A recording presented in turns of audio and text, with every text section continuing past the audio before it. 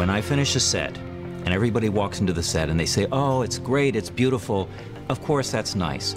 I don't really care about that. I certainly have gone ahead on this with some trepidation because it's a huge thing. All I care about is that the drama that the actors and the director are trying to assemble in front of the lens, that is cradled in an environment that's perfect for what they're doing, for who their characters are, and for the story that's trying to be told. Everything beyond that, I'm just simply not interested. I'm lucky enough to have gotten David Brisman, who's an excellent production designer. The whole idea is to experience the full kind of range of emotional texture.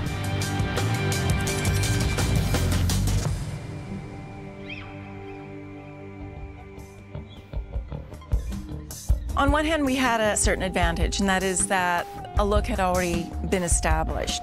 So what we wanted to do with Bella was just to show something that indicated a little bit more maturity on her part, because she was moving from grade 11 to grade 12. Chris is a different director. He was looking for a different palette world and a slightly different mood world. So Bella's nest that we were trying to achieve here had a little bit more warmth to it that existed as the location in Portland. So here we had to build the interior and the exterior. But there's this enormous sequence that involves Jacob sort of parkouring into her window, and it's one of the most important scenes between them in the movie. In the first house, if you look very, very carefully, there's a flicker of a moment when you can see actually that side of the house and there's no bay window there. So it was worth it to deviate from the old diagram to find the diagram that supported this little bit of storytelling. The Cullens house was even trickier than Bella's. In the Cullen house, it was more like adding to an existing puzzle. In the first film, you actually do see the exterior fairly clearly. What we tried to do was bring that very specific palette of the exterior into the interior, and that was a way of knitting those pieces together.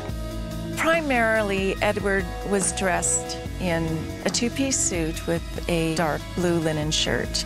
It took a lot of time to come up with the formula for creating that suit. I tried to find a fabric that wasn't contemporary, something that was interesting to look at because he was going to be wearing it all the time. We then followed a very contemporary cut for the suit, so we had his suits made for him. I just think it looks great. With Jacob's house, we found this fantastic location. Chris knew when he saw it that was the place he wanted to be Jacob's world. The fellow who owned the house built it when he was 17 as his sort of idyll cabin. Everything seemed perfect, but it was a greenhouse. It was really, really beautiful as a greenhouse. So I struggled with that, but there's a desire in the fan base to really keep the red of Jacob's house. So we photoshopped and looked at how it was in red, and it was still pretty wonderful. So we ended up painting the whole place red to match the book. When we were dressing the werewolves, what we wanted to do was find something that made them look sexy. We knew that we had to put them in cutoffs, but it wasn't going to be short shorts. Again, with him, we also wanted to show him moving from being a boy into a young man.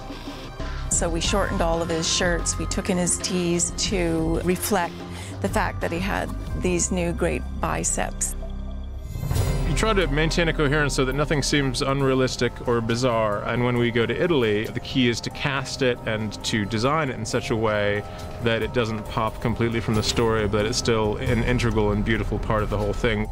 At the beginning, the numbers of extras that are going to be part of our massive Italian festival scene were to be determined. It started off as 350, then it grew to 400, and then someone asked me, well, how many do you really think you can do? Well, now it's 700. We came up with a simple formula that we thought would be almost like one size fits all. We also found an interesting shape that was a little bit more foreboding. So we're doing 20 of those. My assistant took samples to Italy, and I leave on Thursday, and hopefully I will see 700 costumes ready for me. We were basically able in pre-production to make a tour of the 10 most gorgeous hill towns of Tuscany and Lombardy. The choice of Montepulciano as our Volterra was a sort of big discussion, and we really worked on that to get it right. When we were going around and looking at towns, I was watching which things Chris would respond to. I could see what he was thinking in symmetrical terms. He was doing the Renaissance version as opposed to the sort of kind of used up realm of Gothic vampires. With the details on the interior of the hall, we ripped off shamelessly from quite known examples of Tuscan architecture. There's a lot of green and white marble used in various Tuscan cathedrals.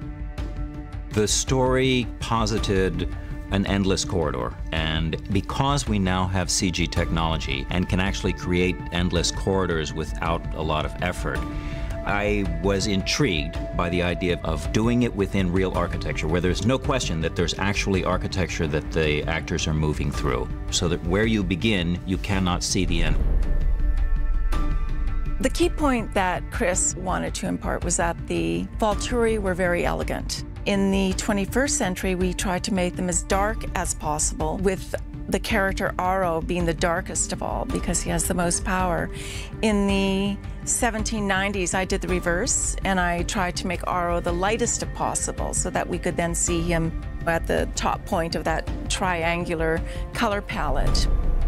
The idea of inscribing Latin in the hall was something that came from Chris. He just loves the idea of languages.